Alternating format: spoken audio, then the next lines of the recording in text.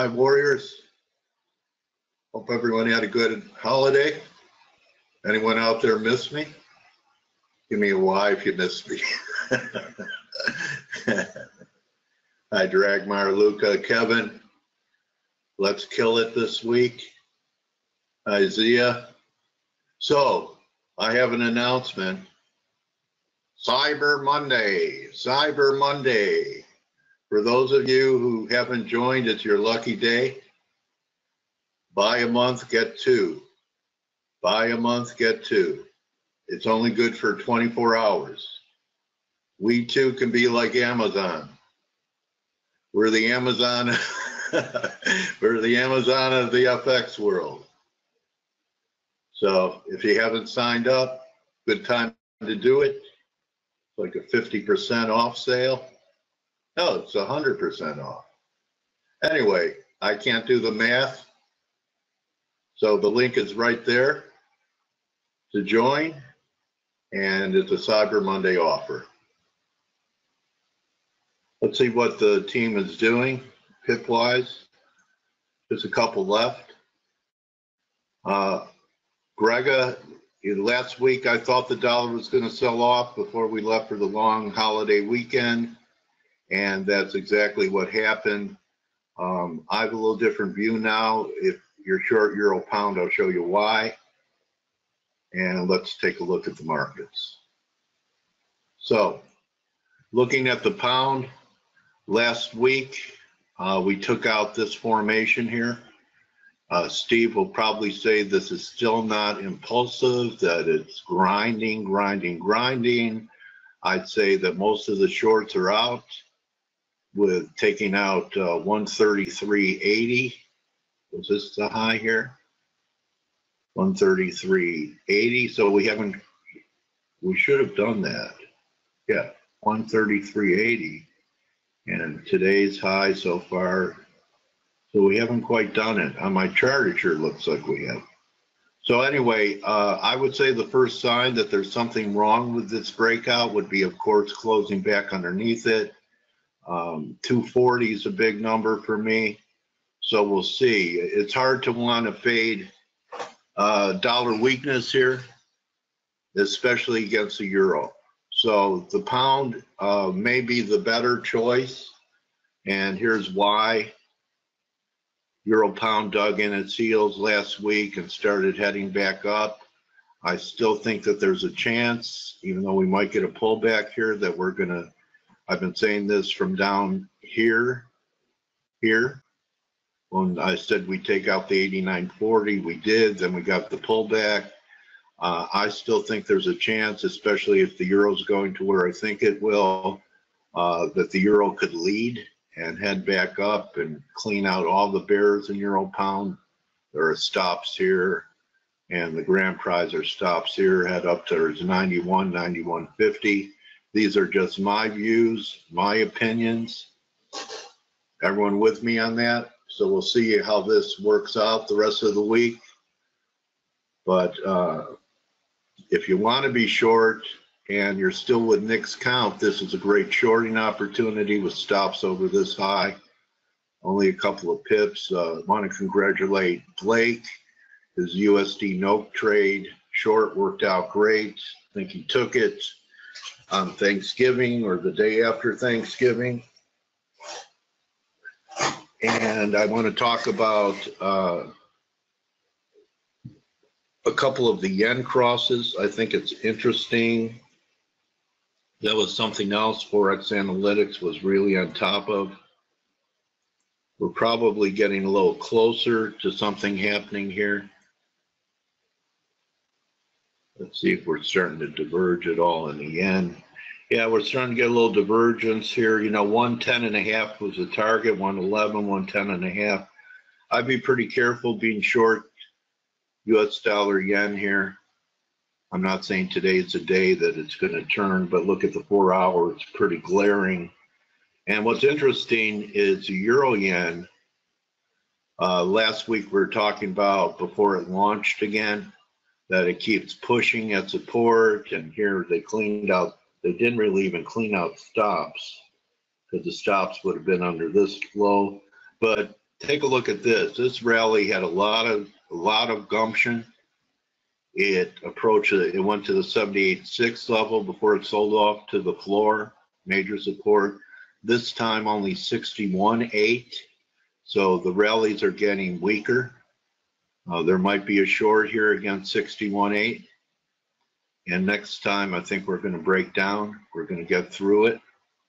So I think it might be more of a continuation in the yen or a pullback. So we'll see what happens here on this euro yen. Pound yen also looks weak. We're not making, we bounce, but we're making lower highs. We're making lower highs. I still think we're going to at least challenge 47 here on this. Something I missed last week that was really, you take a picture, and it was at the high of Canada. You had a 1, 2, 3 before this, but we never got back towards levels that we thought, the team thought we could get to. Grega maybe 131. So maybe rallies back to 7.5. Get some type of ABC here. A, B, and maybe a C. But the big news of the day is the 2-for-1. Not eager to sell. I think we're going above 120. I think that's really the reason why EG can get to the targets, Madris, that I'm talking about. Okay, so you with me on that, everybody? So I use EG for trade selection. You know, you guys have heard me talk about American Idol, and a singer's most critical choice is song choice. For us, it's trade selection. And having a bias or knowing the direction, whether you trade EG or not, tells you which of the two you should be looking to buy on weakness and which one you should be looking to sell on strength. So with my view on EG, if I'm right and we're heading back towards 91, you want to buy weakness in euro and you want to sell strength in cable.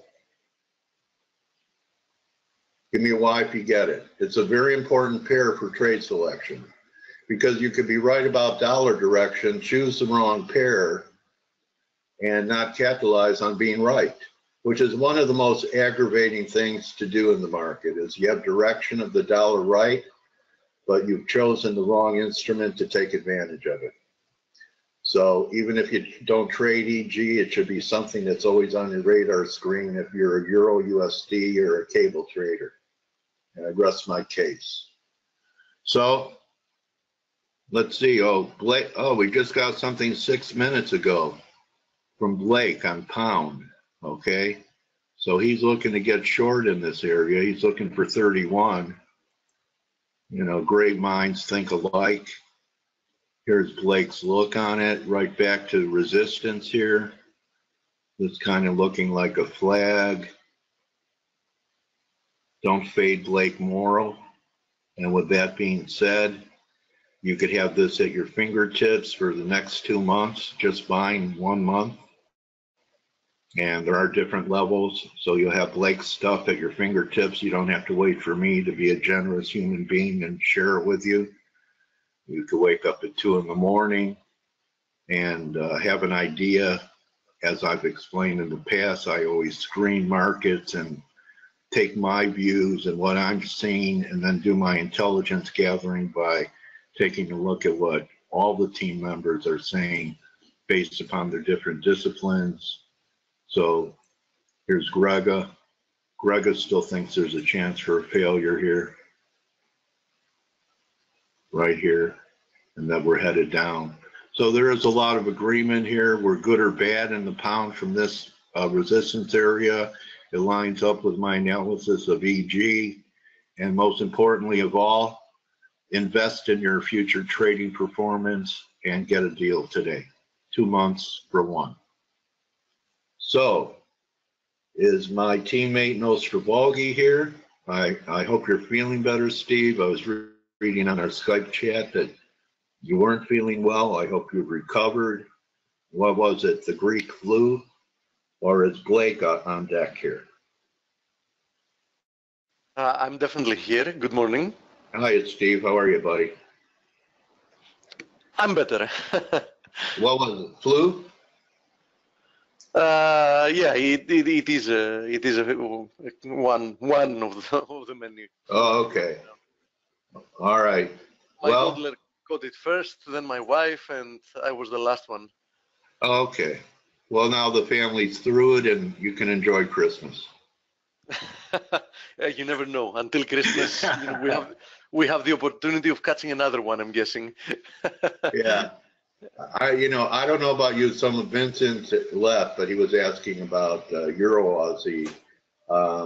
I think that we're close to at least a reaction high on that, but I'll be interested in hearing what you're saying about this. I remember last week when we were talking about the Euro, that I didn't think we'd get back to the false breakdown that wouldn't accommodate people, and looks like that's what happened and never got back there before it took off. No, it didn't. It didn't. Okay. It rarely does. In these cases, you know what I mean. After it stalled, it was more than obvious that hoping for that was just hoping, because you know how it is. It would have been too much accommodative, as you said yourself, and usually not easy. The market rarely is. Yeah, indeed. Okay. All right. Well, you want me to pass you the screen, or you want to grab it? Yeah, sure, absolutely. I can start, and Blake is going to join us. Okay. In around 20 minutes from now. So, did I pound home the Cyber Monday special enough for now? Yeah, sure. Is there something on the website that shows that they'll get 2 for 1 when they go there? Yeah, there is a visual indication, and in the plan list, Okay. just for today, the monthly plan has been replaced by the Cyber Monday offer. It's just a 24-hour Cyber Monday offer that has to do with the monthly plan. You pay for 1 month and you get 1 month extra. So in essence, you get 2 months at 50%. Yeah. Okay, so better to have a 24-hour special than the 24-hour flu. Yeah, if only it was 24-hour flu. One could help you pay for the doctor. All right, so what are you thinking here, bro, going into a complete week? I know that usually this time of year, people are starting to wrap it up for the year, and they're looking at their yearly P&Ls, and they're just trying to hold their ground if they're having a good year. Yeah, although that's mostly the case with stocks, and not so much with FX.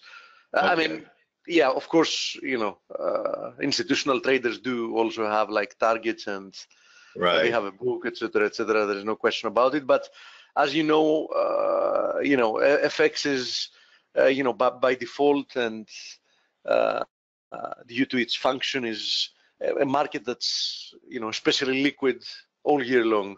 Yes, but don't try and make up for your whole year in the next 30 days. Yeah, so, absolutely. A lot of people do it. Well, I want to get, up 10% or break even. Don't press because of a calendar, is my advice. Usually pressing because of any reason, that rarely brings results. I mean, you should be pressing when the markets tell you to press. that you should press, because you have a very clear indication of what's happening, because you have, let's say, very nice trending markets. That's when you should press. And well, US dollar yen was certainly one for us and Blake, and I mean, that it was a nice trender. Definitely, and I have to tell you that yesterday night, my night, I mean European night, after the open, it gave people the opportunity to join it, and it gave an excellent opportunity for people to join it, because it retested the 112 zone. Let me show you. Okay, I just gave you the. Yeah, I'm going to show you now.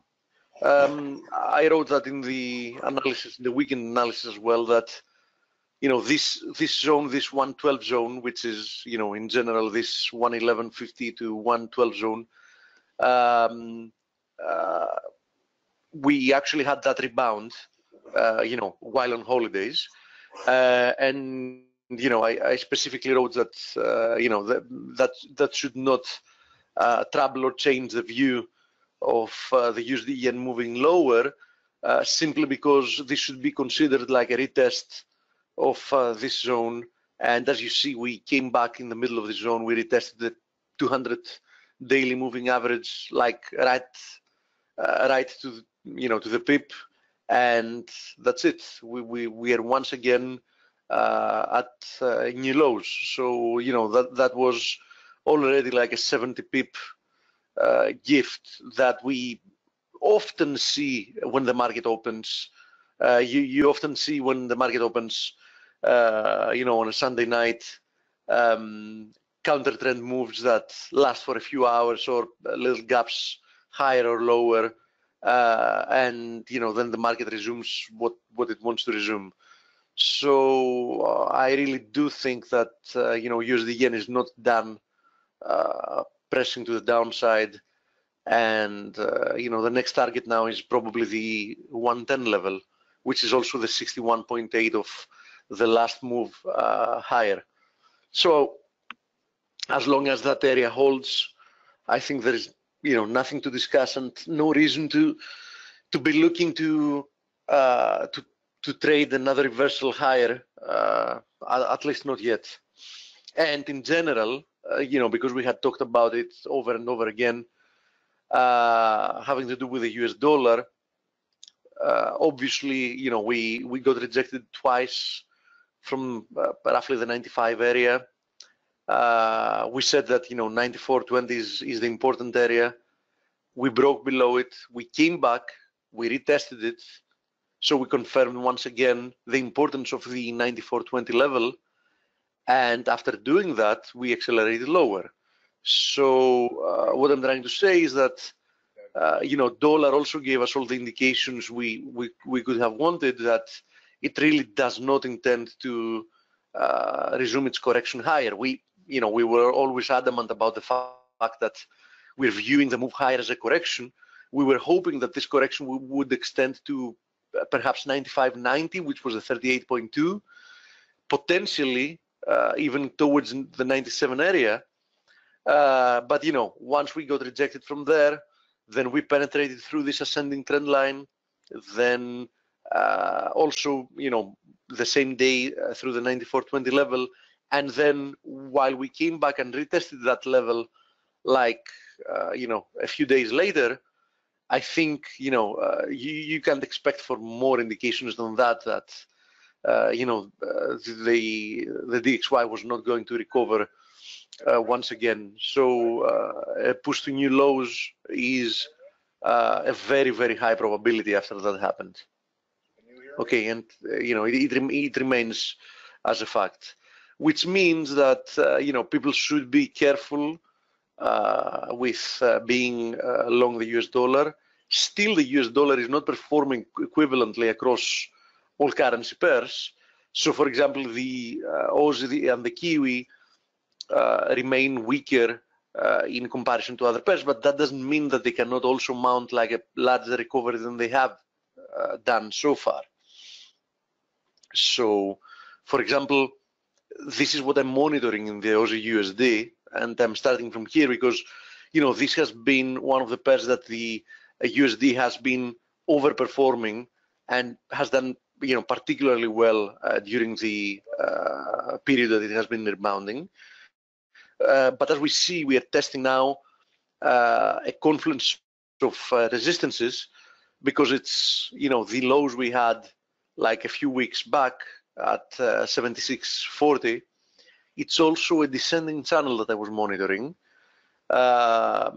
So I think that the break above there should confirm a continuation of the rebound to at the very least, towards the 77.40 area. So for at least another 100 pips, okay, at least. If you remember, we were very clear that we were, we would remain bearish as long as the 77.40 area held, but that was like several weeks ago, and we were expecting a rejection from there and the push to new lows. That's exactly what happened. We didn't perfectly reach the target. My target back then was the 75 area. We came decently close to that. We came to 75.35. So we came 35 pips from there, but I think that satisfies more than enough, the push to new lows I was looking for. So I really don't have anything against a big rebound here. As I said, probably we're going to confirm that today or, in the rest of the week. More or less the same thing happened. Are we, Dale, are you here? Are we still broadcasting? I can hear you, Steve. Did you take the screen, Blake? I'm having trouble What's with that? my audio. I'm having trouble with my audio. Can you hear me? Yeah. Is that your AOL mail? I think you took the screen from me. That's mine. Okay, go ahead, take it back. It was asking me to put new hardware on my sound, so just wanted Probably, to make sure that we look at probably you unplugged. Yeah, probably you unplugged perhaps your headset momentarily, or it stopped.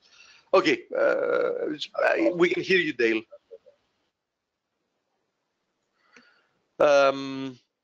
Good morning, Blake, by the way. Hey, good morning, Steve. How are you doing? I'm better, slowly getting there. Good, good. It sounds like you're getting better. Yes, indeed. So the same thing applies with the Kiwi. We pushed to new high, to new lows. Somebody can view this also as a false break lower because, we double bottom, let's say, some weeks ago, exactly at this area, the 68.20 area. We then pressed higher. We were looking for this rebound to fail. It did. We were looking for a push to new lows, but that push to new lows was barely to new lows, and we're rebounding once again. I'm not sure that the 69.70 area is going to hold for a second time. It should definitely provide some kind of a reaction, but I'm also not sure that this is going to to stop the rebound. So I'm not really sure how far the Kiwi can rebound from here. It also depends on the dollar, but I'm guessing that this time the rebound can be stronger. I would guess we could even rebound back to the 70.50 area, which is that low, perhaps even higher from there to the 200 DMA. I'm also looking for these pairs to do some kind of catching up. They remain weak, but obviously this is not the point that you would want to be pressing with shorts. Now, having to do with other pairs against the dollar, we've already seen, Dale spoke about it, we've already seen the very strong reaction from the euro. The euro got an initial rejection from 118, the 118.50 area, which is in essence the 118.50 to 118.70 area. Usually, important areas do provide reactions even if they are short term. So this area was an area of interest. Even when we were moving higher, it had provided an initial resistance. Then it acted as support. Then it acted again as a resistance. Now it acted again as a resistance. But that move lower was obviously not an impulsive one. It was clearly a corrective one. And the secondary test of that area didn't have much chances of holding, as it didn't. So I have no reason to believe that this area is not going to act as support from this point on, which means that the euro did exactly what we thought there.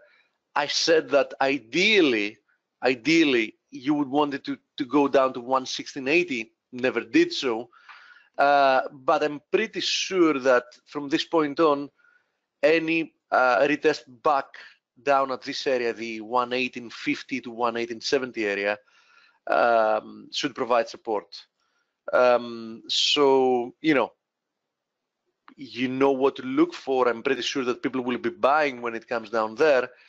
And as I said about the USD yen, the opposite applies to the Euro USD. I'm guessing that a push to new highs from here is extremely likely, simply because the trend was higher. There's no question about it. We had a corrective move lower, which corrected mostly in time and, you know, not in distance, having to do with price, and probably a push to new highs. And if we want to see specific levels of where we would be looking for, why not even to the 61.8, which is at one. Dale, you sound a little bit too far. Okay, I know there's issues. So Greg's pattern in play definitely caught it. Oh yeah, definitely. So I don't know what a push to new highs would mean. Could mean somewhere at 124 or all the way to 126, which is the 61.8 of the whole move lower that started, you know, from May 2014. But definitely a push to new highs is extremely likely. Okay, so in my opinion, people should not be looking to fade this fresh move higher and the euro strength for any reason. I think it's extremely dangerous to try to fade it. I'm not talking about scalpers, of course. I know that they constantly keep finding levels to trade any instrument, you know, one way or the other. But I'm pretty much sure that if you're talking about medium term, you don't want to fade this here. Now, having to do with the cable, I'm pretty sure that Blake is going to show you this once again, because he has shown this trend line, you know, plenty of times, this long-term descending trend line that passes from there as well. We also have the 61.8 of this move lower that comes in at 134.17, so that's 50 pips higher. So there are areas of interest there. Actually, this is a quite nice confluence at 134.20. Now I know that he opened the pattern in play being short. I'm sure that he's watching for more levels than these two at the moment. So I'm not going to go into the pound USD. I'm going to let him, you know, cover it in 5 minutes from now, you know, and tell us exactly whatever else he's seeing that makes him want to be short at current juncture. Okay, I know that we have questions. Let me see, Euro Aussie. Okay, let me have a look at the Euro Aussie. Let me see if there was something else I wanted to talk about. Yeah, USD NOK, by the way, I remain short. It's been a good trade. I also remain short the Nikkei, which obviously is also showing weakness overnight. It actually seems to have found strong resistance at this 22,650 area, because if you see on a daily closing basis, we have been rejected from that area multiple times. Today is the 5th day during the past like 7-8 days. So there is a good chance that from this area, new leg lower is going to begin.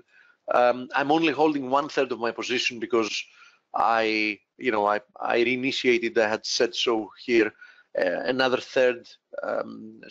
So I increased my position back to 2/3 back then, but I took profits for 300 handles. So now I remain with 1/3 of my position. There is a good chance I'm gonna increase it to 2/3 again on a break below 22,300, and I will be looking for a push to new highs and to new lows. And when I say new lows, I mean lower than the low we had there, probably towards the 50% fib for this corrective move lower to finish. But I don't think that, you know, the correction lower in the Nikkei is complete. And that's also one of the reasons I don't think that the move lower to the USD yen is complete. I remain also short USD NOK. I took profits on 50% of my position. I also took a small loss to my. I had taken a short. Actually, here I was on the webinar. I wanted to test this triangle if it would hold. So I had taken short below 133 with 133.10 being my stop loss. That got triggered, so I got stopped out for like 0.5% of loss there because I had another half position from 131.30 since a long time ago. So that's a fast update to what I have been doing. And let me have a look at the Euros, and then I can pass it over to Blake. He will take care of the rest of the questions that are coming through. Okay, having to do with the Euros, two things I have to say here, and I have been repeating them for plenty, of days, weeks actually. First of all, the sequence of higher lows has never given up.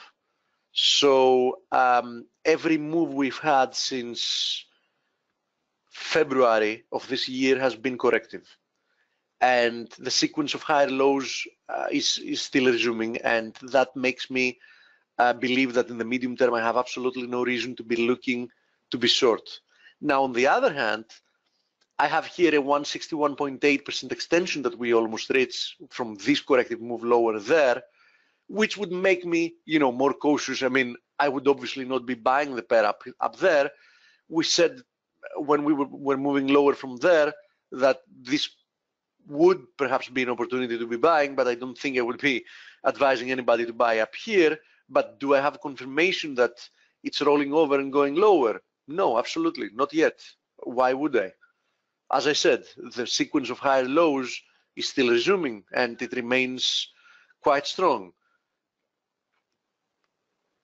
So, not much to say about that. Let's have a look at the Euro Kiwi as well. Euro Kiwi is cleaner from a technical perspective because so far today it's giving us another rejection from this ascending channel, and somebody could even view this as a potential, of course, because we don't have confirmation yet, as a double top up there. So if you want to be short, sure, the reward to risk is here, but the same thing applies here. The sequence of higher lows and even higher highs has not yet been broken. So if you want to do that, the good aspect is that you know exactly where your risk is. The bad thing is that you still have no confirmation about this trade. Okay, so you should be very nimble and be fully conscious that if you are to take the trade, first of all, it's counter trend.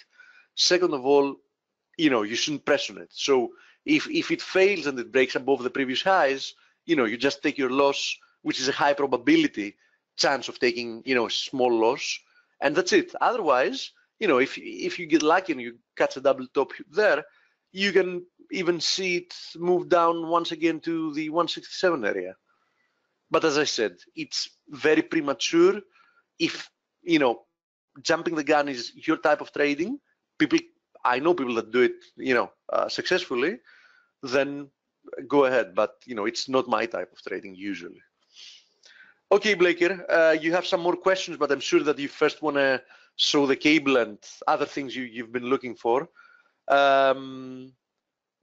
So if you're here, I'm going to hand it over to you. Yeah, I'm here, Steve. So what predominantly have you been looking at? I'm going to take a look at some of the majors here, but what have you been basically? We had a look at the Euro USD. We had a look at the DXY. Spoke briefly about the cable because I said that you're going to talk about it. The Aussie and the Kiwi, saying that perhaps they're also making an effort to reverse. Especially the Aussie is currently testing a very interesting confluence of resistances. But roughly, I think that's what I covered, and the Nikkei here near the end. Got it. Okay. Sounds good, Steve. So thanks for your analysis, and I'm glad to hear that you're feeling a little better. I know you've tried to take it easy the last few days. Hopefully your whole household has been underwater or under the weather. yeah, it has been, and you know, the holidays, you know, gave us this opportunity at least. So, you know, it was, you know, it was a good timing. Yeah, I guess. You know, and hey, the good news is once your family has gotten past it, you know, hopefully. Yeah, I was the last you one, know, so we got it. yeah, and it's funny because you actually told me like I came away unscathed, and then boom, the next day. Yeah, actually, it was the same night that I started feeling. Yeah, right. It eventually caught up to you. So you can, you know, a lot of times I can escape the wrath of whatever's going around my house, but sometimes you can't do it. You know, you get, especially when you got a young one that constantly is sneezing in your face, or you know, putting their fingers all over your whatever you're, you know, grabbing, and it's tough. It's Indeed. tough to avoid. Indeed. Well, Steve, thank you. I'll probably revisit some of these because, you know, we've seen some pretty massive dollar moves, and like I said, I'm going to revisit a lot of these right now. But thank you for your analysis, and I'm going to cover a few things. By the way, Blake, so I don't forget, we have now, and you know, it's an important announcement that we haven't made, because we also had some little technical difficulties that we wanted to bypass. We have now we are happy to announce that we're giving access to our chat room to anybody that joins ForexAnalytix, even if they're on a trial, but the same restrictions that applied before now apply for people, but not for them to have access or not, but to be able to type in or not. So people that join in even for a trial or to any plan will have access to the chat room, but they won't be able to type unless or until they complete 6 months being with the company, or unless they get a semi-annual or an annual plan. But they will Correct. At least be able to view the chat room. So that's a great comment, and so I'll expand on that. So first of all, we have a Black Friday sale today. It's just today. It was a last minute, or not Black Friday, Cyber Monday. sorry. It's just for 24 hours. And so if you were thinking about trying ForexAnalytix, this is your time. This is your time to do it. So what Steve is saying is that you can view the chat room. All you have to do is click on this wheel setting, from when you're logged in, and it allows you to go to the chat room. If you do not meet the requirements of being a client for 6 months, or you don't have a semi-annual or annual subscription, you're only going to be able to view. Is that correct, Steve? Absolutely, Blake. Yes. Okay, and then once you have hit the requirement, then you'll be able to actually participate, meaning you'll be able to chat in the chat room. Correct. We have we have right now, as you can see, we have 76 people that are logged in currently. That number goes up and down throughout the course of the day, and yes, you're on Jumbotron. If you ever watch sporting events and they put the people on the big screen, this is you guys are on Jumbotron right now, and thanks, Ziggy. Thank you very much. That's why I'm going to go ahead and take you guys off Jumbotron for now. It's a great community that we have, these guys are all still chatting. So it's a great community that we have. But just remember, unless you have an annual or a semi-annual subscription, or you've been month to month for 6 months, then you'll be able to chat. But you can see what everybody's doing in here, which is nice. Okay, so and remember, if you were thinking about trying ForexAnalytix, this is your time. You know, you buy 1 month, you get 1 month free, and it is our Cyber Monday deal. It is only 24 hours. We are not extending it. So just letting you guys know. All right, now let's talk about the majors here. And by the way, I was short dollar yen on Wednesday I didn't have the best price in the world. I was short right here. Let me grab my pen. I was short at 47 right here on Wednesday. Okay, short right through there, and I had an order to add at 111.85, which never got triggered, but I closed it out this morning at 111.17 because we're at the 50% retracement. You can see here. Let me get rid of that, and you can see we're at the 50% retracement currently at this 111.05 level, and it's important support. I think it's as Steve mentioned a little while ago, because I did hear some of his analysis. I was going back and forth from my computer and away from my computer, that you know, a nice clean break below this 111 level, we're probably going to be targeting 110.15, which is the 618 retracement. That to me is a very realistic expectation. It has been ever since we were up here at 114 of getting to mid-range, and we're mid-range. So when you're shorting the US dollar Japanese yen right now versus 2-3 weeks ago, and remind you, I'm going to remind you guys that 2 or 3 weeks ago, a lot of people didn't see what I saw. A lot of people didn't see the fact that we were at triangle resistance. They didn't believe that we were going to roll over. And at that point in time, you know, it made sense from a risk reward perspective to be short up here, you know, based on what the Nikkei was doing, based on what equities were doing, you know, so on and so forth. Now, we have rolled over since then. Now your risk reward is not so great. We are, for all intents and purposes, we're mid-range. So, do I think the dollar yen is still going down? I do. I actually do. I think we're going to see the lower end of this triangle. And if you remember Grega's analysis too, he was looking for this and then eventually a break out. Now, I don't know if we're going to get that breakout or not. That's a little too far into the future for me, but I do think that we can challenge this support very easily, especially given the fact that we had a false breakout. When you have a false breakout, the likelihood of a false breakout turning into a breakdown is quite high. So we have gotten that breakdown. Now, do we go through this support? Oh, I don't know. We had a false breakdown over here. It led us to the move up here. Now we had a false breakout up here. Does it lead us back down here? Probably. Do we break down from there is questionable. And I think we have to just take it as it comes, meaning, you know, if we get down towards this channel support, why are we down there? And what is happening with gold or with silver or with bonds or with equities that would make us believe that we're actually going to break through that support. I think there has to be more than just technical analysis at that point that tells us that we're going to break down. I think you got to start looking at correlations very carefully. And like I said, I think we could very easily get down there. But again, the risk reward is not great being on the short side of the dollar yen at this moment. You got to look for, you know, much more intraday entries. Like you can see the dollar yen was about as good as you get from a technical analysis, basic technical analysis perspective.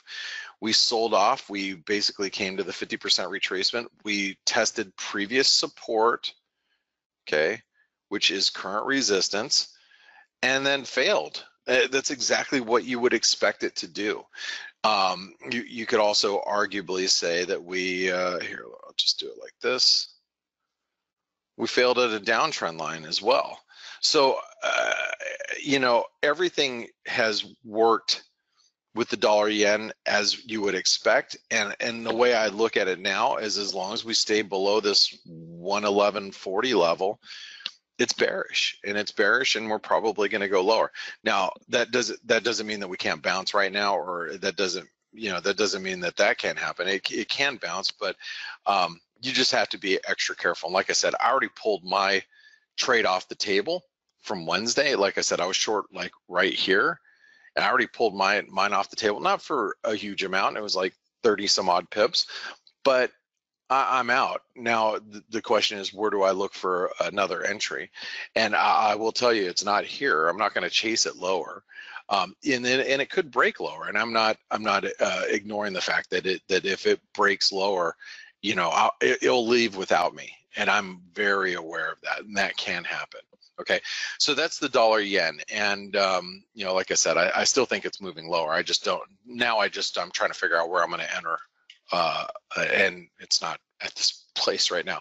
All right, let's talk about the dollar index too, and this is one of my other hesitations about being, you know, aggressively short the dollar yen. This is the dollar index, and the dollar index is almost has completed a bear flag pattern. Okay, now to complete the pattern would take us down here to 92.40.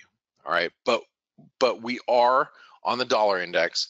We are at the 618 retracement. Given that it's the 618 retracement, the flag pattern is very close to completing. The risks of a reversal around these levels are high. Now, I started buying dollars today, and I'll talk about the cable here in a second. I'm not going to tell you, you know, everywhere else that I bought the dollar, but I started buying some dollars today. Now, one of our traders in the chat room said, "Oh my God, Blake's buying dollars. What's wrong with the world? What's going on?" And I have to explain to you guys that it is only counter trend, and I don't plan on being on in the dollar long for too long of a period of time. Hell, I might just get out today and take a loss. Who knows? But I'll tell you this much, that I think the dollar's due for a bounce. Do I think that the dollar is bullish from here? No, I don't. I actually think that the dollar is going to eventually break lower. But at this point, we're very oversold. We completed patterns. We're at a 618. I think the risk of a dollar bounce is quite high at this point. But you know, if I had to imagine what I think the dollar is going to do from here, it might only do this. You know, it might only bounce and, you know, then resume its downtrend, something like that. I'm not looking for much more than that, and that's kind of like the reason why I'm counter trend trading right now. But I'm not very aggressive. I'm not taking an aggressive stance. Now, the one currency pair that I think you guys should all be looking at is the pound. Now, the pound, I had this drawn out for the last, you know, few days, ever since the end of last week. We're following this minor uptrend channel, but I'm more importantly focused on the big triangle formation and the downtrend line that comes in around 134, 134.50, somewhere around here. Okay, that downtrend line is basically the bull bear line for the pound dollar. I mean, if we break through, let's just call it 134.50. So if we break through, or, you know, we have it here on ForexAnalytix on 134.25, but if we break through this resistance here, okay, that is going to be very bullish for the cable. Matter of fact, that's going to be so bullish for the pound that I might start buying the pound against everything. Okay, because that means that we're taking out a downtrend line from 2014. This is like pre-Brexit move. Okay, so at this point, the pound, you know, I don't mind being on the short side of the pound, but if it breaks through, you know, 130, let's just call it 134.50, you know, and it has to really get a daily close above that. If we get a daily close above that, the pound dollar could really explosively, or the pound could really explosively move higher, not only against the dollar, but against everything.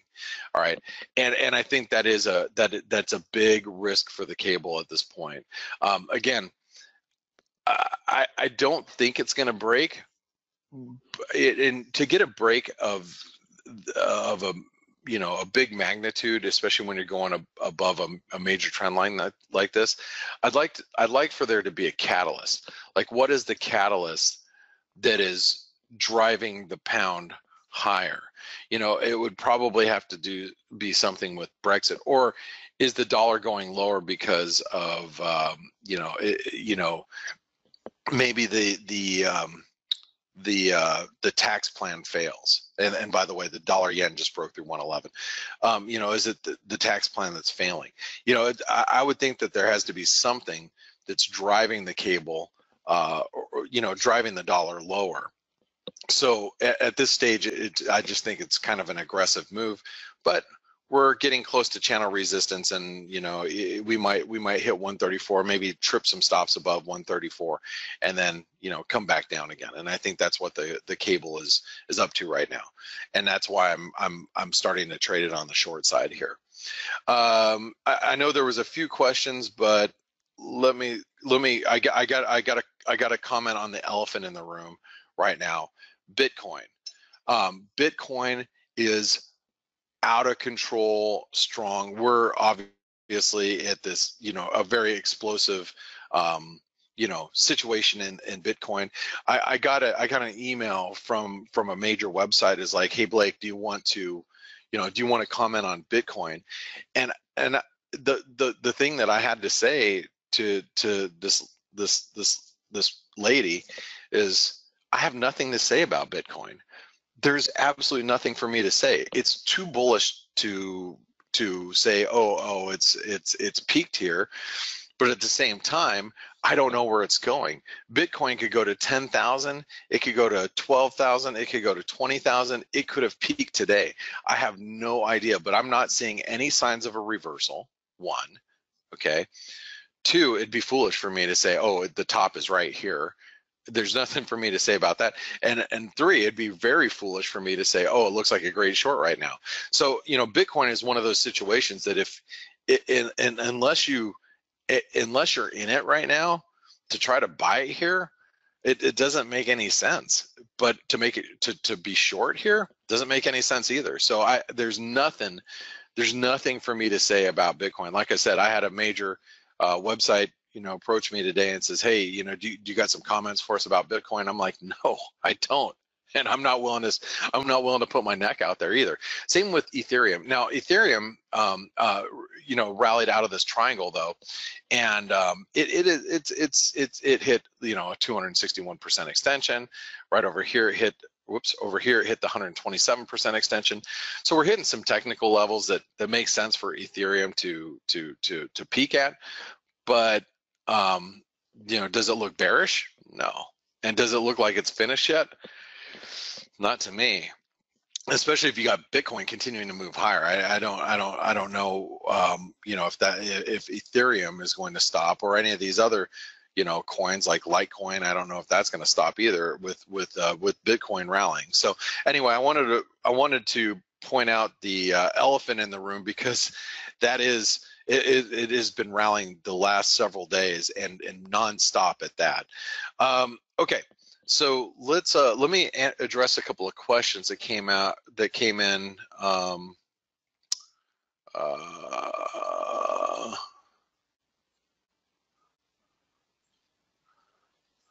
Blake, if I may add one thing? Oh, hey, yes, absolutely, Stelios. Good morning. Sorry, I was away picking up the kids before. I have a friend who came over on the weekend, and he got into Bitcoin a few months ago, and he was saying he's not a trader, he's in IT, but he dabbles a little bit here and there, and he goes, oh, I'm in for 6 months now, I've made like 50% or whatever it was. It's coming close to $10,000 Bitcoin, so I'm going to get out, you know, a big level. I said, you know, my response was 10,000, 20,000. Who the hell knows? You know, if you're in, you're up 50%, you know, great, get out, cash it in. But personally, I have no clue where it's going. And the other thing I wanted to say was the CME futures on Bitcoin, which are coming up in December. And now a lot of people are saying it's going to be bad for Bitcoin because it's an easy way to short it, etc. That's a valid point. One thing that I'm a little but wait. Just with that being said, it's not. You're not. Anybody who's trading in the futures, if they short Bitcoin, it's not shorting. You're speculating that it's going to go down in price, but it's not a cash transaction. Yes. So they're not actually holding Bitcoin. So, you know, I don't know how bad it's going to be for Bitcoin. I personally think it's going to be good, and I'll tell you why. I Yeah, myself, like a year ago, wanted to get into it. I was thinking about it. I was saying, this is a big thing. It's happening. It's moving. Maybe there's a trade here. And I looked for ways to get in and to buy Bitcoin and all that. And I got faced with all these issues like, oh, you have to really, ideally, you want to hold them in physical storage. And, oh, yeah, download really good antivirus. Oh, yeah, and make copies as well and do this and that because you might get hacked. And I'm like, yeah, screw that. I'm not going to do it. It's just too complicated. But if you take the future, you're dealing with the CME basically. So everything is so much simpler for anybody who wants to get in and just ride this bubble or whatever you want to call it. So I think people are going to go into that on the long side to try to take advantage of this thing, which is a monster, without all the admin. So I don't know. I think it's going to give it a boost. Yeah, and maybe I mean, I've seen it. Stelios, you and I have been in the markets pretty much the same amount of time, and I've seen it so often. You get a move like this, or not so often, but I've seen it enough in my career. When you get a move like this explosive move, there's something that's going to create a blow off top, and when it happens, it's going to be a mess. And maybe the futures is what creates it. Maybe it's what allows for Bitcoin to go to from 10,000 to 20,000 back down to 5,000. You know what I mean? I don't know. I'm just at this point I'm just speculating. But I know I've been around enough to know that I've missed this. I've missed this ride already. I'm not participating, and it could go up. Who knows where it could go, but I'll end up missing it, and it sucks. It's a shame when that happens because I've done it, many times in my career where I watch, I remember watching crude oil, going, oh my God, this thing, here we go past 100, there it goes 110, where it goes 120, and I've been there and said, well, I guess I'm going to miss it, and I also missed crude oil going from 150 to 20. Yeah, I mean, I'm with you. I'm on that boat. I've missed it, and I'm just sitting on my hands, and I'm okay with that. But the difference with crude oil and Bitcoin is, or other instruments that have happened to both of us over the years, is that I don't understand Bitcoin as much as I should in order to really be able to have a complete opinion on it. That's why I left it alone. So that's the difference between that and oil or sterling or whatever it is. But I'm sure there are people out there who really, really know everything about it. But for me, if I'm not 100% confident, I just leave it. Well, thanks, Stelios, for your opinion. I appreciate it. Hey, I'm going to answer a couple questions really quick about the pound New Zealand and Aussie New Zealand before I pass it over to Dale. But thank you. I appreciate that, and I agree with you. I don't know if Bitcoin futures is going to. I don't think it's going to be necessarily a negative for Bitcoin. I think I as well believe it's going to be at least near-term positive. Maybe it is long-term negative. Who knows? Okay, really quick. I got asked. Well, we got asked, Luke asked about the pound Aussie and the Aussie New Zealand. Let's take a real quick look at the pound Aussie. The pound Aussie, is consolidating. It looks like a bull flag pattern. And the way I view it is that we've broken a pretty major trend line. So as long as we're above this 173.50 level, I think it's bullish. But also at the same time, we've got some pretty big horizontal resistance that's coming into play somewhere around here, somewhere around there. But and above there it gets very bullish. The Aussie New Zealand, on the other hand, there's nothing to do with the Aussie New Zealand. This thing is just well, actually it looks like it's breaking down at this point. If it breaks through this 110 level, I mean, I look at it as a failed triangle, and I tried playing this to the long side. I haven't been trading the Aussie New Zealand, but I think if we get a nice close below 110, we're probably going to see at least the 200-day moving average again, which will be 108 and change. I was really, it caught me. Matter of fact, the beginning of my quarter right here, I lost some pretty good money being long the Aussie New Zealand. And it took me a while to dig out of that hole this quarter, because I'm positive for the quarter, but I had a really this one really hit me hard because I thought this was a major breakout, and it caught me off guard. So and I think if we get below this 110 level, you know, that failed breakout is going to bring a bit of a reversal. And Brett, oh no, Phil also asked about the Aussie New Zealand. So there you go. So Luca, Phil, hopefully that helps you out. We do have a pretty full calendar this week, but I'm going to have to pass it over to Dale because I know Dale you have an interview, Dale, right? That's correct. Andre Cordoza, and maybe you guys could help me out because I'm having trouble with the hardware and pulling him out under attendees. He's not showing up, but I know he's here. Maybe either you or Steve could make him the presenter. Okay, what's his name? Andre Cordoza. Andre Cardoza. Okay, I see him. I'm going to make him a panelist. And so... May want to make him a presenter. He'll have charts. Okay. Andre, can you hear us? Yes. Good morning. Good afternoon. Good afternoon. Yeah. Hey, I'm going to make you presenter if you have some charts to show. Yes, I have. You're welcome. Okay, great. And then I'm going to let Dale take over from here. So you guys have a great interview. I don't want to step on your toes here. So thank you, gentlemen, and we'll talk to you soon. Thank you. Hello, Andre. Welcome to FACE. Thank you very much, Dale. And let me start.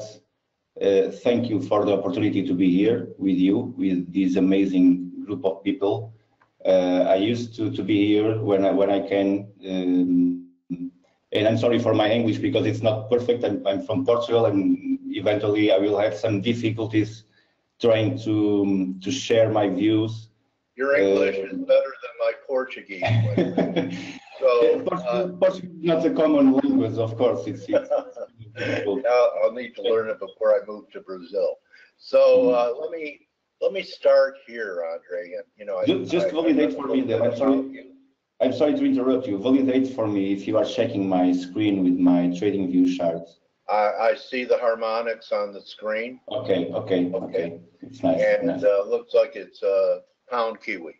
So before we get to the markets, it's always interesting to hear people's stories and how they ended up in this type of business as a trader and the methodology that they gravitated to. So can you tell us a little bit about your beginnings, how you got involved as a trader, perhaps what your first job was or who mentored you? How did it happen for you, Andre? Well, I started outside as an outsider from the market. So my first introduction to the markets was 15, 20 years ago.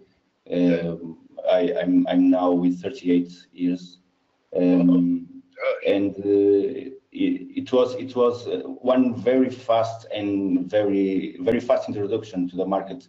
A magazine, an economic magazine here in Portugal, launched at that time a championship, a demo championship for those who are starting or want to begin to trade.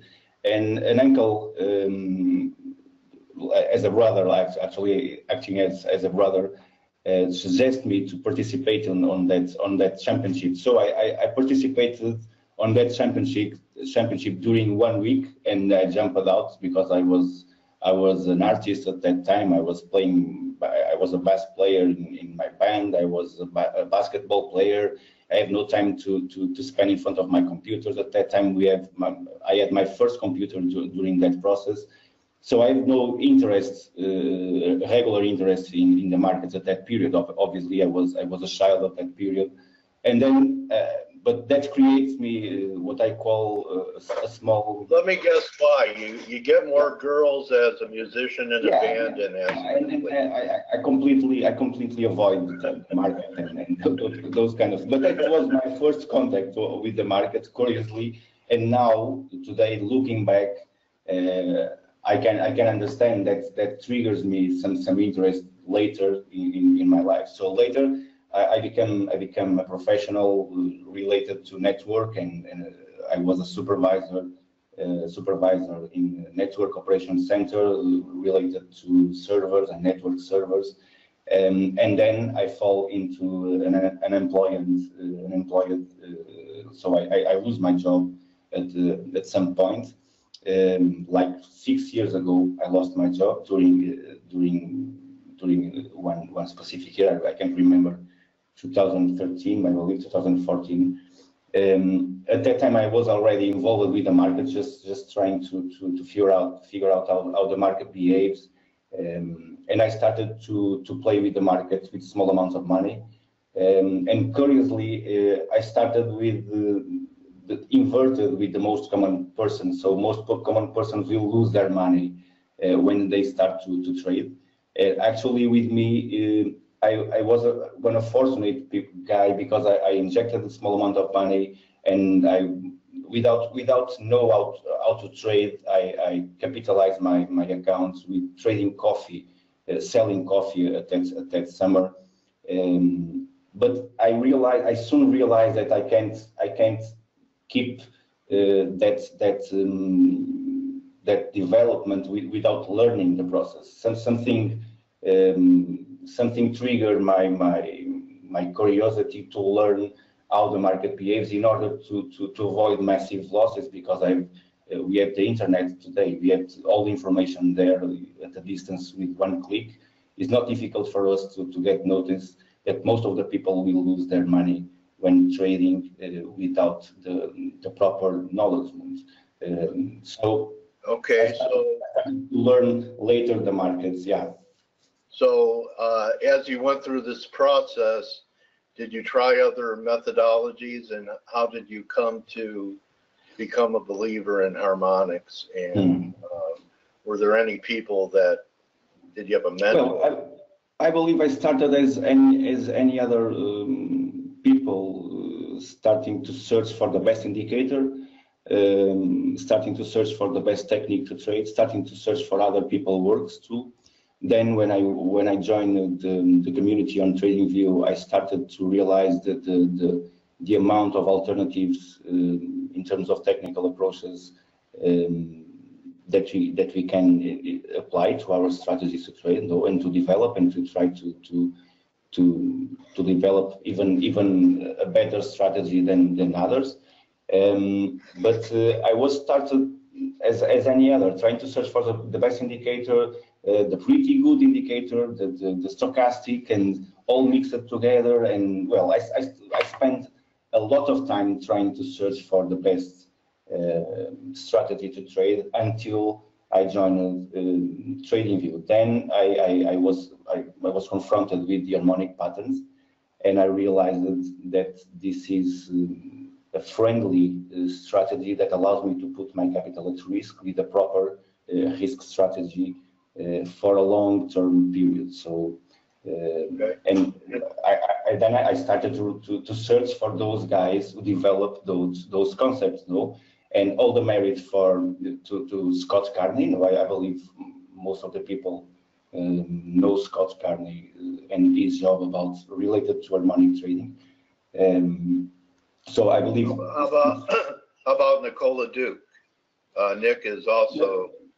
Yes, I have some information from not only from Nook, but actually from a lot of other people. I have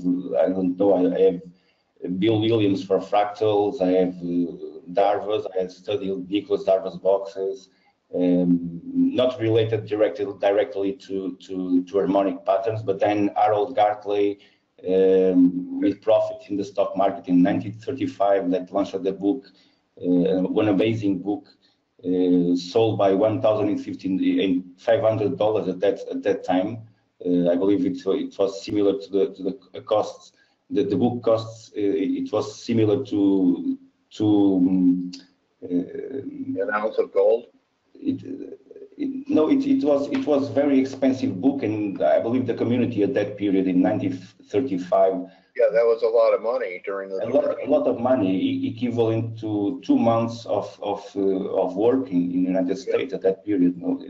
So it was an amazing book, and And then we have Pesavento and Leslie. Oh yeah, Larry, I know Larry.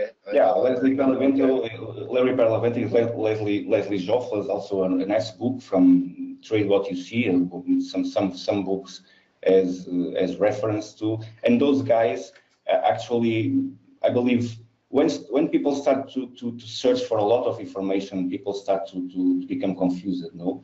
So I started very soon to get focused on specific people and try to follow and try to get the most valuable information just for them. Obviously, I have other people. I have Akil Stokes, one of the best mentors that I can mention here because it's very easy to find Akil. Oh yes, Akil, I know. I have him scheduled for. I know he was here already with you. I saw that interview. I believe it will be here.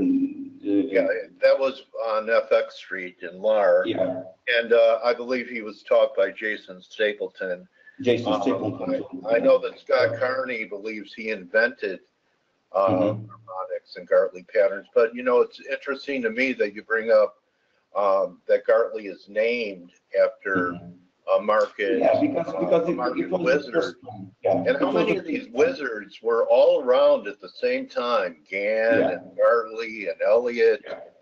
Very, you know, that's very interesting that they all came around in the 30s. And I'm wondering who the new generation is going to be. But all these. I believe the market is an hybrid market, no, and we should be adapted to that market as soon as possible, so we can see the market. You know, the new ones will be guys like Tom DeMark and some other people that have come up with different methodologies. So, great story, interesting journey you've had, and you and I could maybe, you know, you're a basketball player, but having been in the market as long as you have, and people knowing my age, maybe should we ever meet, we'll have to stick to shuffleboard or bocce ball or something, right? Can you still get over the rim? Can you still touch the rim? No, I have a daughter now. I have another commitment. Did you play Olympic ball? Yeah, but I played by my district selection. Not a national team, but my city. You know, that period it was very important because, you know, Portugal, we have 10 million inhabitants. We are a very small country. Well, it's 800 kilometers distance from north to south. It's not difficult to cross our country. And you never grow too old to play a bass, do you? You still playing? No. I'm a point guard. I'm a point guard. So. Oh, okay. But I'm talking. You said you were in a band. That you play bass. I play bass. I play instruments from my 6 years old. So I play guitar. I play bass. I play drums. I play a lot of instruments. Yeah. So music is harmonics too, isn't it? Yes, it is. Yes, it is. Obviously, I can train without music. I can't make my analysis without my sounds. So behind. So right. I to get, as Bill Williams said, that he needs the cats and the classic music. You know. I need my jazz and is that why you came? Is that why your handle is jazz? At Trader Jazz, is that one of your favorite forms of music? You know that starts as a kid playground. No, when I joined TradingView, I was not expecting to become one of the top authors inside the platform at all. It was a long-term process between dedication, motivation, and sharing content, and trying to educate people and trying to put people in the correct path, trying to avoid the most common mistakes we will face at some time at some period. And that work, it's well, people started to enjoy and to enjoy the work. Yes, I read on your website you're quite prolific on TradingView. Are you the #1 poster on TradingView? I don't know. I know. I reduced it or decreased too much my posts since I started to work inside the area in other category, not just as an analyst or a trader. I started to provide also for those who don't have time to search for opportunities. Okay, so you provided more. You had a business model. And then I decreased my published charts. Now you don't. Now you only do it to tease people to join your service. No, I actually not. That is the main objective. No, Dale, you have a business too. You know how these things work. We need people. Actually, I need people to get focused and to be disciplined to myself. The best way to keep disciplined is to keep providing the best information that I can in order to. I'm not against living with your knowledge. I'm all for it. So some people get defensive about it. They think that because of one time they were providing free analysis that is something curious to our profession. People don't hesitate to pay their accountant, their lawyer. But when it comes to making a forecast or teaching people how to trade a very difficult endeavor, there's some hesitancy to pay people because there is so much. Because people don't understand the time that you need to dedicate to the effort. So how many years did it take you to become a I know already trader? To become a profitable trader, let me put the things like this. I only started to trade my real accounts in about one year and 2 months. I still in profit, but I'm facing my first major drawdown. So I'm trying to recover in my personal account, and I'm trying to recover from my first drawdown. Usually it will happen because we trade in sequences. We trade good sequences and we trade bad sequences of trades. So I believe I'm crossing now I'm trying to break the bearish correction of my drawdown. Thank you for your transparency. Very few people come in here and admit they're going through a drawdown period. So no, I face drawdowns all the time, but this was a major one because I started to provide signals and I started to trade at the same time. And during that period, I started to provide a lot of signals, and at some point, I lost my. I agree that people do all the time, Andre. What I'm saying is people rarely are transparent and talk about it. Right? I mean, you're on Twitter a lot. I think people choke on the words "I don't know" and "I was wrong." You don't see that a lot on Twitter. So I know perfectly when I was wrong. Especially because I trade harmonics and I know when the harmonic will fail. So when the harmonic fails, I'm jumping out from that trade automatically. So I don't need to hope. So let's talk about your comeback with some instruments that we have up here, Pound Kiwi, and tell us what you're seeing here and what you're looking for. It looks like you had, some type of, was that a Gartley or I have this is on Pound Kiwi. This is the eventual, not the eventual one because this is forged already. We had already engaged this trade at 224 extension. This is the sharp pattern, and this is the most basic configuration for the sharp pattern. So the sharp pattern can complete at 161 extension from this previous wave, from this last swing. It extends at 161 or at 224. I like to trade them at 224 for counter trend. For this specific trade for a counter trend. So this is a bullish momentum, as you can see. I believe you have already mentioned that. Is there anything harmonic with your green box that you see there? To me, I mean, as a conventional technician, to me, it looks like it's just sideways. Yes, this is just a sideways, and the market actually can print highs. The market can enter into a corrective momentum, and then prints new highs. But we have our targets at Fibonacci, so I trade the Fibonacci levels. As soon as the market touches my 38% retracement, I will break even my position. So I have no issues. If the market goes above my entry point, I will cut my position also. So you're looking to buy a retracement here now? I do not buy a retracement because I have a major view for pound versus dollar. That, as you can see, at the same time as pound QE is consolidating in the corrective structure, we have pound versus dollar feeling the less strength from the dollar now. Actually, I don't believe this is the strength of the pound, but yes, the lack of strength on dollar, because I actually they are all some kind of correlated. No, I believe you have talked about that earlier with Steve or Blake. I believe it was Blake, trying to capture the attention for the eventual correlation at some point between the majors and dollar, and eventually gold. We can mix gold in that process too.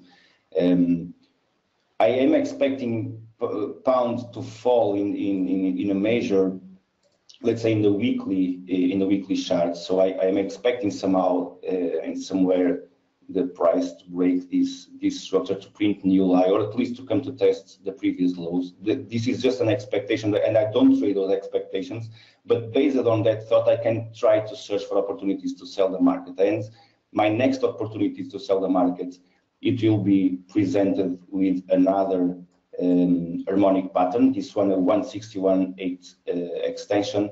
It will be synced with 135. Blake's level. I believe it's somewhere. I'm not taking note. 4.5 to 5. The specific price, but well, at this point, and that's why I don't. And I'm sorry, let's say my ignorance, because I don't trade fundamentals. I completely ignore the calendar. I avoid to engage the market at that specific moment, but I completely ignore the fundamental approach to. Okay, let me ask you this: you trade in both positions on red event days, like central banks, and then. Yes, let me put the thing like this, Dale. If I have a very strong pattern to trade, and at the same time a news event to happen, I will trade I can trade the pattern, okay? Because if there's no news event, I will trade the pattern even though. So I just need to set my proper risk strategy behind the harmonic and to trade it, okay? Okay. So it's not so simple as this, because I have my criteria too. I have specific time frame to trade. I have specific pairs to trade. I trade below my specific percentage of risk per trade. I have a maximum risk for my account. So I have all the set. When I catch, or when I can find a setup that allows me to set my strategy, to apply my strategy to trade it, I will trade it. Even if I have some news events happening at that time, I have no issues to engage an advanced pattern above the news event at all. Okay. If so, your bias is looking for shorting opportunities at the completion of this rally in pound. Anything else? Another instrument that you may have a view going into the end of the year? I'm already involved with this eventual OSI eventual reversal. I'm expecting the OSI to somehow achieve at least my 38% retracement at 0.75. No, 0.75. This is my first target. Previous structural lows. You let me clear this harmonic. So how do you handle it? It looks like your pattern would have stopped at the 161.8, but there was one more jiggle to the downside. Forced with divergence, no, I believe. Oh yeah, there was.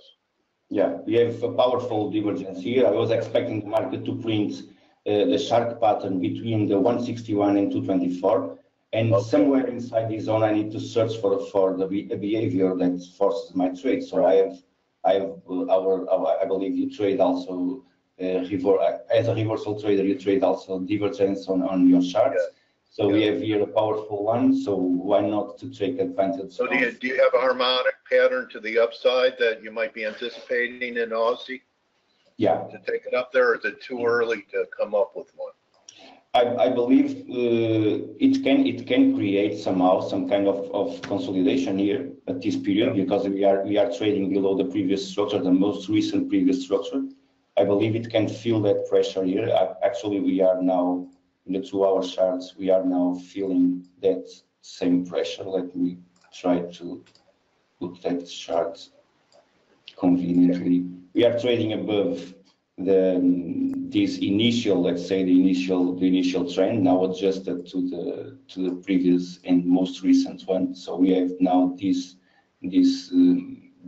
structure.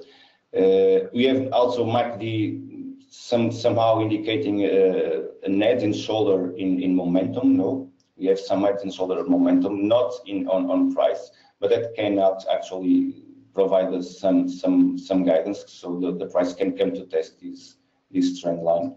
So, but this is just expectations, Dale. I don't trade those price actions. I don't expect the price to come to test this trend line to engage the market. I expect the market to print somehow some kinds of advanced pattern, and if there's an advanced pattern to trade, I will trade. So what swing I will search for, and I know you have only usually half an hour for these interviews. I will try to be very, very fast on my approach. So what I search when I look into my chart, into the charts, is these previous swings, these V shapes at eyes of the structure. So I measure those structures, and those who are familiar with harmonic trading already know which level I am trying to search for. I will try to search for the shark at point C. This is an extension from this previous swing between closing or touching the 113, 127 extension, and then the market needs to fall into the 161 extension to provide me at least one first buy opportunity. So here, 161, if the market breaks this structure above, obviously, I'm holding my buy position. So, but if the market violates this structure, and if the market somehow prints the 161, 224, come to test the previous lows, it can provide us a nice opportunity. We can also search for confluence between our Fibonacci levels and try to get this, the confluence. So the more evidence you have, the more compelling the trade. Yeah. If your bids and your extensions come together. Yeah. All the time. I need to get those confluence, those cluster boxes, and we can add a lot of tools. We can add Nicholas Darvas boxes to have notions where the price may stop. No, we have usually Darvas boxes tells you the market should come to test the 50% of the previous consolidation period.